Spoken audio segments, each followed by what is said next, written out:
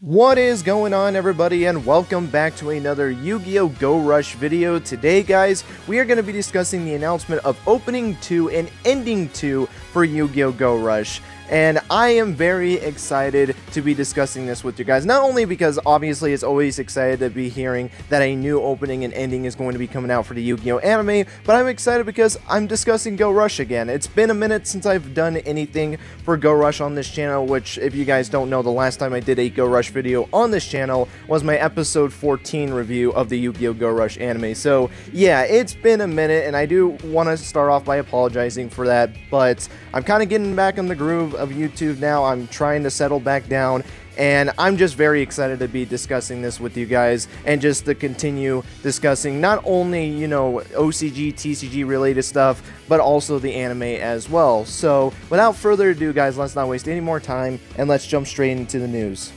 So the first thing that we're going to be discussing is, of course, the opening. So the new opening theme is Soul Galaxy, sung by Brandio, who some might know from Flyers, the theme song of Death Parade. And for people that don't know what Brandio is a funk rock group.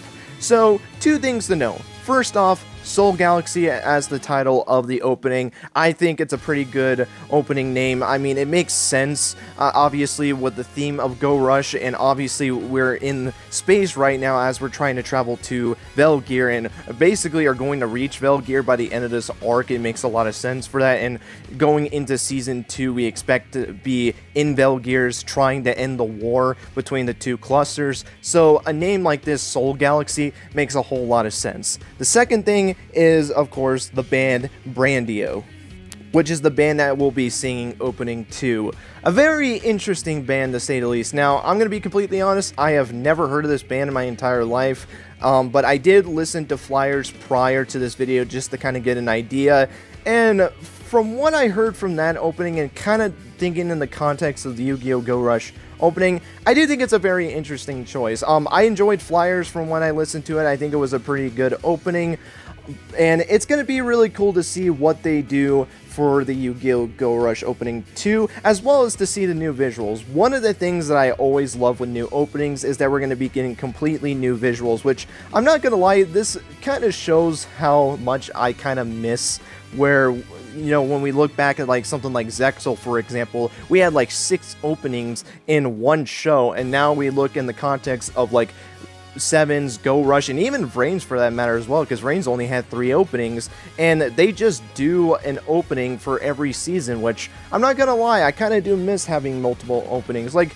don't get me wrong, at the very least, Sevens and Go Rush have been trying to fresh up the openings by changing out the visuals slightly, but I don't know, I would have liked if they actually had a new, like, full opening and not just kind of like a half step where they're just updating the visuals, if I'm going to be completely honest. But it's just the way they want to do it now, you know, that's just the new standard, so we're just going to have to live with it. But I'm very excited to see what this opening has in store. I really do hope with this opening that they really do focus on showing a little bit more of the villains. One of the biggest disappointments I had with opening 1 was that I didn't like the fact that they literally showed the villains at the very end of the opening. Like, literally, the last shot is just, you know, Udius, Yuki, and Yumu looking up against the new antagonist, and then later on they had the other characters as well, but then you would have the new antagonist group, which, I don't know, I just wasn't the biggest fan of that, and I would just like to see them show off the villains a little bit more in the openings, because I just think it would be so cool if we had some shots of, like, obviously we have our main hero group,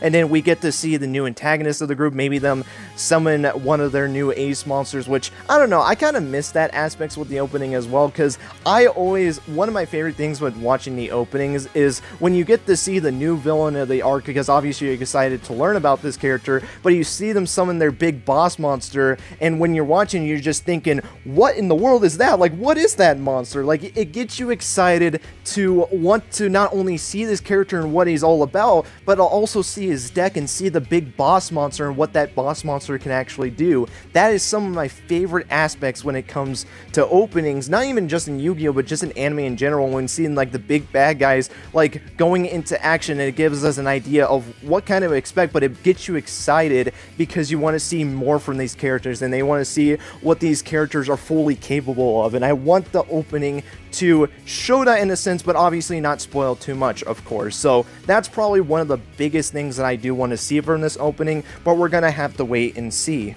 But that's enough discussion on the opening. Let's dive right into the ending. The new ending theme is Cosmos, sung by Taichi Mukai, who might be known from Bravest, the last theme song of Dragon Quest: The Adventure of Dai. Mr. Mukai appears to specialize in R&B infused rock. So, two things. First off, the ending theme name is called Cosmos. Again, a very simple name that obviously fits the concept of Go Rush in space and all that. Love the name. I do think it is a great ending name. As for the band, or more just the singer, it's just one person singing this, Taichi Mukai, who did Bravest. Now, I have never heard of Bravest in my life, I'm going to be completely honest, nor have I heard anything from this artist, but I'm going to be honest, after listening to Bravest and Flyers, I will say this, out of the two, I'm actually excited in terms of song-wise for Taichi Mukai, because I'm not gonna lie, compared to those two, I actually liked Bravest slightly more than Flyers. Not saying that Flyers was bad, far from it, I still thought it was a very good opening, but I'm not gonna lie, the whole tone of Bravest was just so good, and especially kind of thinking in the concept of an ending makes me very excited. I do like kind of like the more mellowed down, kind of like softer tone music. Kind of an example of this is on Black Clover Ending 13, which if you have never heard of that ending, I highly recommend checking it out. Beautiful, I believe, is the name of it. My god, it is one of the best endings that I have ever listened to in my entire life, which Black Clover is just known for having a lot of good openings, and even endings for that matter. I do think some people do sleep on the endings quite a bit, but I'm just going to be honest, if it's something like Beautiful, or even like Bravest, it makes me, in terms of lyric-wise and in terms of song-wise, it makes me very excited to hear this ending, especially if it's as soft as those two different songs. But in terms of visuals, because obviously that's another aspect to look into it, nothing really much to say in terms of visuals. I don't really expect too much from the visual side, just because of the fact that, you know, the ending visuals don't really matter that much, especially since it's just towards the end. I feel like when it comes to endings, the song is more important than the visuals, because let's be honest, most visuals these days for endings, it's just either a character just walking, or it's just screenshots, and that's really it, especially in the context of Yu-Gi-Oh! They just, most of the time, use screenshots, or just a character walking. So, I don't really expect that much in terms of the visuals for the ending, but I'm very excited to see what the ending song is going to be all about. But with that being said, guys, that is going to be it for this Go Rush discussion. Hope you guys enjoyed. Let me know your guys' thoughts on the announcements of opening 2 and ending 2, and your guys' thoughts on the band that's going to be doing it. And just a fun question that I'm very curious on, let me know if you guys have ever watched Death Parade or Dragon Quest: The Adventure of Dai, because I'm going to be completely honest, I have never watched either of these two animes. I've heard of both of them before prior to this, but I've never had any interest of actually watching them. So if you have watched these two animes, let me know your guys' thoughts on the two animes. I would love to hear you guys' thoughts on that, as well as obviously the announcement of the opening and ending down below. But with that being said, that's going to be it. Thank you guys so much for watching, and until next time, guys, take care and have yourselves a great rest of your day.